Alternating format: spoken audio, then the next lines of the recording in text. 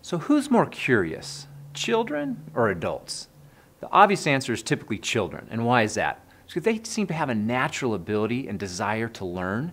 They're not afraid to ask questions, and they don't already think they know everything.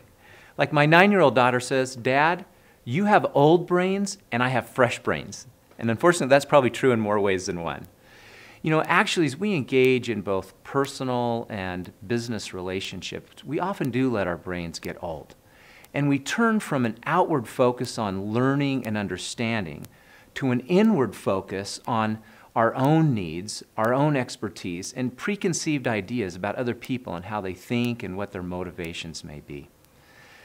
Now, certainly we have relevant experience that we've gained over our lives. It's just the next time you enter into a dialogue with another individual, whether it be a colleague, a friend, a family member, or a customer, I'd like to suggest a new mantra for you. And that mantra would be curious.